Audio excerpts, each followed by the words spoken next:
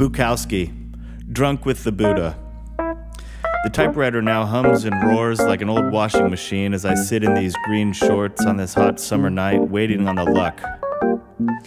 I don't know how much more I could expect out of this machine or out of me, but we continue to work knowing all about death and demise. We still search the walls for answers that will not arrive, and there is this small Buddha.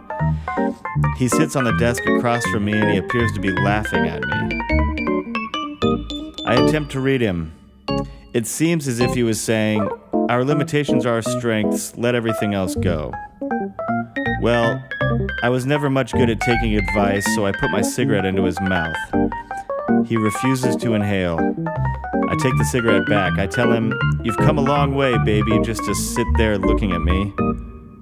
But in another way, I think, "You're just as fucked up as I am, right?" "Right," he laughs. I type on, scattering any number of horizons.